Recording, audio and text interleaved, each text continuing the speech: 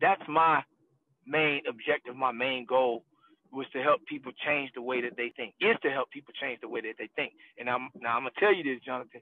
You don't have to think like me. I just want you to think like me. I decided to think, and that's what changed my life. Welcome to Beyond the Ball podcast.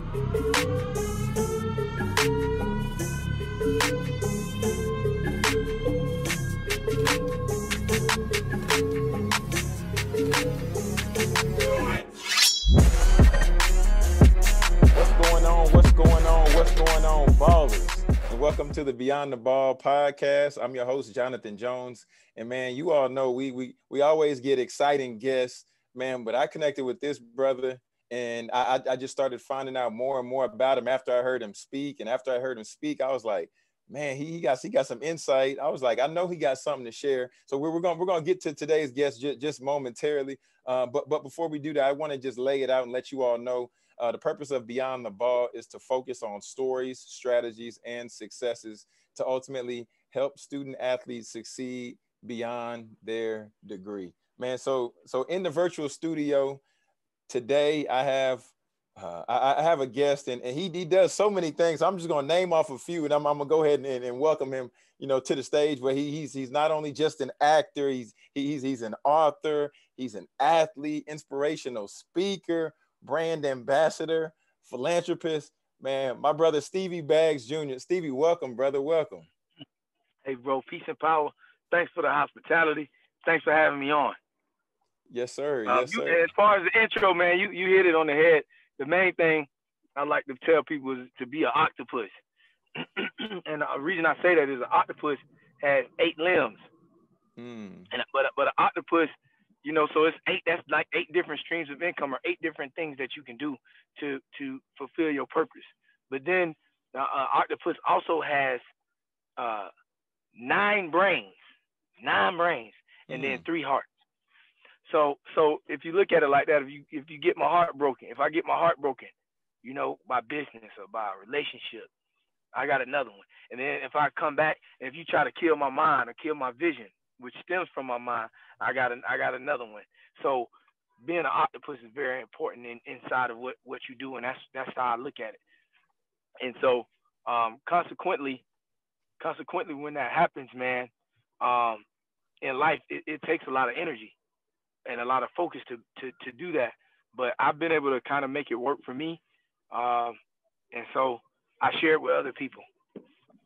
Man. Where did you develop this mindset of, like, just how you just shared that with us, just about like the octopus? I almost want to call it the octopus mindset, but where did you develop, like this type of mindset to where, you believe that you were capable of doing all these things? Well, I remember being a student athlete at Bethune-Cookman, and I was an above average student. I had above a 3.0. I was involved in extracurricular activities, but then the other thing was that I was involved in football. Football was not an extracurricular activity. It was literally my job in school, or my work, I should say, in school. And so I was like, well, man, if I can work a night job during spring break, if I can go to study hall, if I can go lift weights, if I can go to class, and I still got to go perform on the field, if I could do all this stuff in school, I can do different things when I'm out of school, and so that gave me the insight to know that I had balance and I had diversity, even though I was still focused on, the 2 main things, which was my degree in football at the time. I still was building other skill sets outside of that. Yeah. So developing the skill set is one thing, and then you going out and having the belief that it was even possible. Like, can you just talk a little bit about that, Stevie? Because developing the skill set is like I said, is one thing, but then there's the fear, then there's the potential adversity, and then there's just the unknown. Yeah. I think I had a bit of a dynamic advantage, even though I didn't look at it at the time as an advantage, because playing pro football, which is the only sport where the contract is not guaranteed, it puts you in a position to, if I got cut, released, or traded, which I did a number of times, I'm the only pro football player to play on 11 teams in 10 years. So when I was dealing with that energy, it put me in a position to where I was forced to go garner some business acumen, and I was forced to not be afraid of something not prevailing or not succeeding, because hell, I was playing football and that didn't succeed at times, but I still knew I had the gift, I still knew I had the ability and the talent to do it, so I just never gave up. Man. So that's the same kind of drive that I took into that I took into business and into other endeavors in my life. And it, like I said, it's working for me. And it doesn't mean I don't hit my head, and it doesn't mean that I don't have to, learn lessons along the way. But it means that I'll never give up, because if you have the ability, if you have a vision for something, I always tell people, you gotta fulfill that vision, because if you don't, you're not making your dash count. And making your dash count means that it's the year you was born, it's a dash, and it's the year you die. If you don't make that dash count, that's your fault. You can't blame that on, I'm scared of business, or my mom didn't give me, or my dad didn't. I grew up in this environment. Like all those ancillary things, outside things, excuses are just literally tools to keep you in bondage for the rest of your life.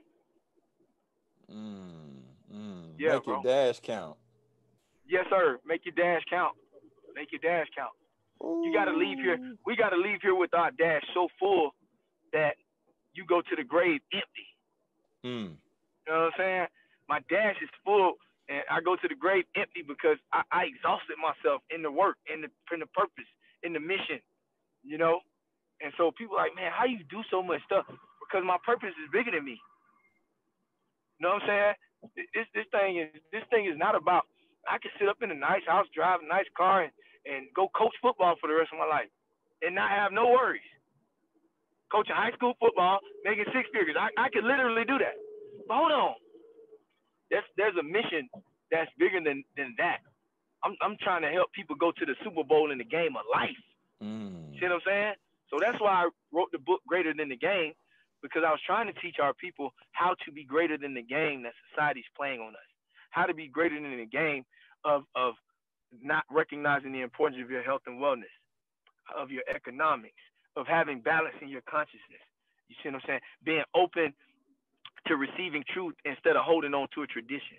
Being open to receiving righteousness instead of holding on to religions and doctrines that were given to you by somebody who never had your best interest at heart. That's my main objective, my main goal, was to help people change the way that they think. Is to help people change the way that they think. And now I'm going to tell you this, Jonathan. You don't have to think like me. I just want you to think like me. I decided to think, and that's what changed my life. So, yeah. Man, Stevie, I'm about to throw this phone, man. Don't throw it, bro. Don't throw your phone, man, unless you got the insurance. Oh, man. Wow. Man, I'm just thankful, brother, that it's connected to you. Because there's a difference between communication and connection. I could be talking to a lot of people, but if it doesn't connect, then I'm just babbling. It's like the Tower of Babel. You're just babbling along. Like you can't. There's no connection to for you to be able to apply what I'm saying in your life, and hopefully help you do something bigger, better, and different. You know what I'm saying? So yeah, that's beautiful, bro. Man, I think that's really heavy. Oh no, go ahead. What you got? No, I was saying I was saying I wanted to interject that before you went to your next point. That's all.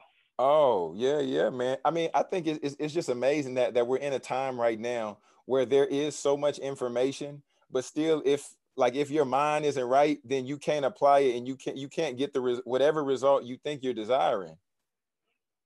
Man, I just was telling this. I did a live last night, and we kind of were talking about economics and finance and fitness, and I said that we don't die from a lack of knowledge. We die from a lack of applying the knowledge. You know, if you run a red light, you're gonna get hit. You know that. You know what I'm saying? So if you don't apply that principle, you're gonna get hit. But if you know it, I mean, if you don't know it and you run through it, of course, you didn't know. But we don't die for a lack of knowledge, because there's a lot of things that we know. we die for a lack of applying it. And I even put myself on the square for that, because at the end of the day, I'm not talking to you as a person who's flawless, bro. I'm just talking to you as a person who is focused on my purpose. You know what I'm saying? I'm not flawless, but I'm focused on my purpose. And at the end of the day, if you're not living your life like that, like, you know, and not doing self-inventory, you tripping. Like, a lot of people don't want to do self-inventory. It's always somebody else's fault. You know what I'm saying? But when you do that self-inventory, now you got to lock in on the thing called IN. And I always talk about this. We're so used to looking without, brother, that we never look within. And what do I mean by that? Imagery, a degree, bank account, what school you went to, what house you live in, what kind of car you drive, how your wife look, all these different things, what fraternity you was in, what group you belong to, all these, Stop looking without and look within, because the most important things in the world start with understanding,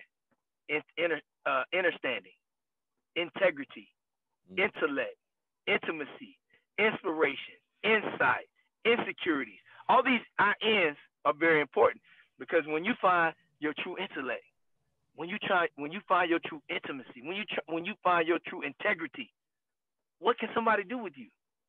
Because now I can stand on what I stand on without outside energy interfering with my vibration. That's powerful.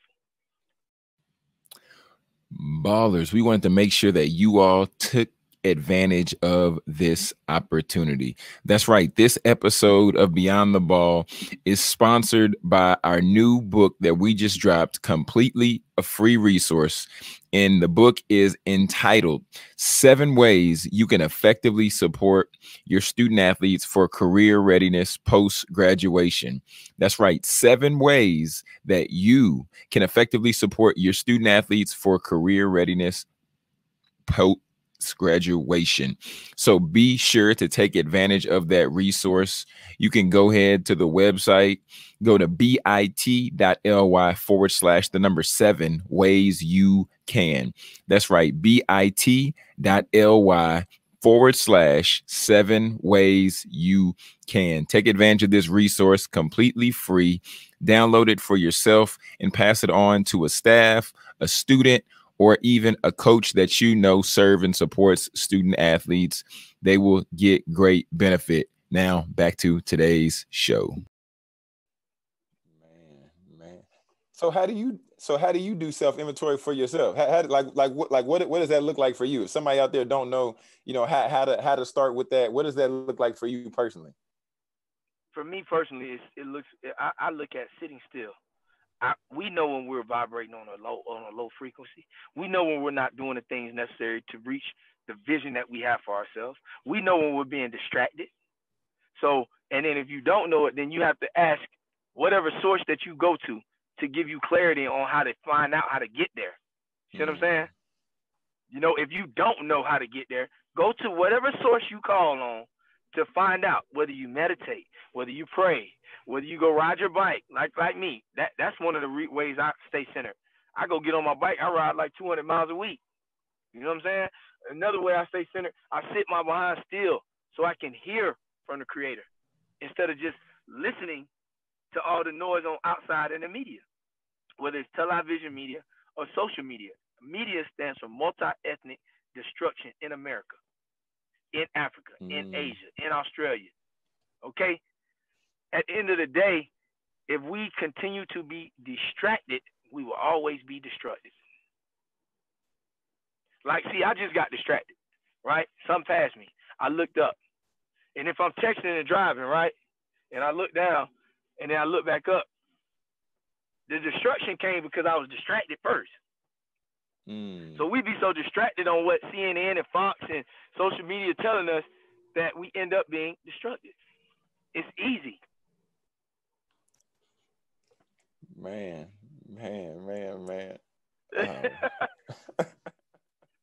Wow. So would you just with everything that you do, where would you say that you find the most fulfillment? Because like I said, we talking about you acting in movies alongside, you know, Will Smith, and, you know, you in focus and being on TV shows like Star, For Better or Worse, A Match Made in Heaven. Like, I mean, where do you find the most fulfillment in like all of that you're doing and everything that you have done, at least up until this point? That's all the stage. That's all the bridge. That's all the draw, the magnet. That draws people in. But what really makes people stay is them feeling your genuine passion about what you're saying, and knowing that at the end of the day, I'm giving it to you as real as I can, because not because I'm on some pedestal, but because that's what real people do. You can feel when somebody just giving you a lunchbox speech, as opposed to when they really, really care about what they're telling you. Not even from a point where I'm yelling at you. Well, if you want to do this and you got to do that. No, I'm not yelling. I'm just passionate, because what I'm telling you, I really stand on this. You know what I'm saying? And so the TV, the NFL, the CFL, the movies, all that stuff is great. But no one's going to remember you for how much money you had. They're going to remember you for how you impacted the lives of the people. That's just real. Yeah, for sure. So talk with me a little bit about philanthropy and talk with me a little bit about CETA. Talk to me a little bit about just about how you're creating empowerment through autonomy, and talk to me a little bit about that. Yes. So CETA Foundation is a nonprofit organization that my mom and I started in Florida 18 years ago, bro. My rookie year in the league. And as soon as I left Bethune, we started. However, my mom had been doing work all that time.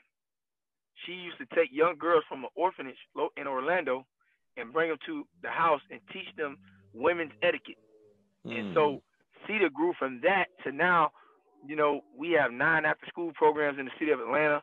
We're working on other partnerships in surrounding counties where we're teaching young people everything that they won't get from the educational system: credit, health and wellness, self-worth and self-love, and we teaching these young children things that they're going to be able to use forever. You'll never learn about credit in school, but they're going to learn at CETA Foundation. You'll never learn about the proper foods to eat for real in school, but we're going to teach them that. You'll never learn about halal, Selassie, or Mansa Musa in school, but we're going to teach them about Mansa Musa so they can see themselves as not only just a slave, they can see themselves as royalty. It's a different mindset when you do that. So now I'm not just a slave. That's powerful.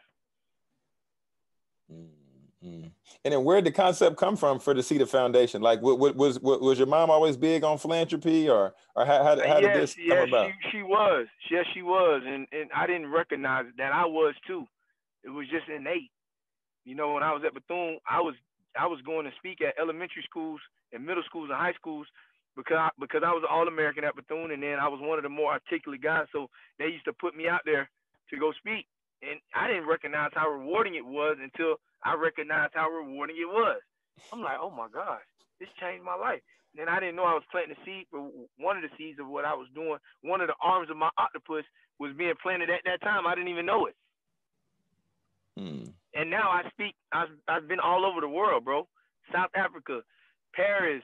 I spoke at Oxford University. I spoke to Clemson football team the last 2 years, 2 seasons. Now, let alone almost every HBCU in the nation I've spoken at. After planting those seeds,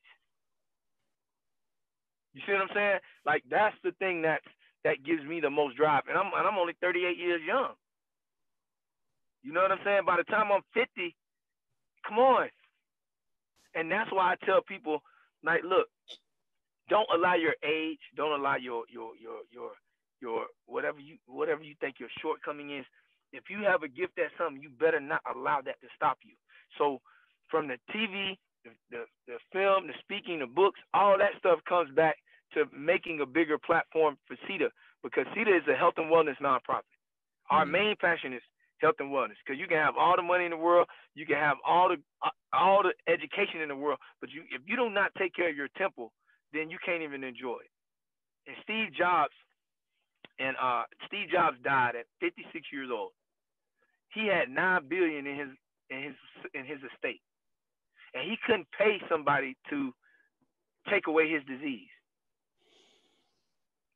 That's why stewardship over your health is very, very important.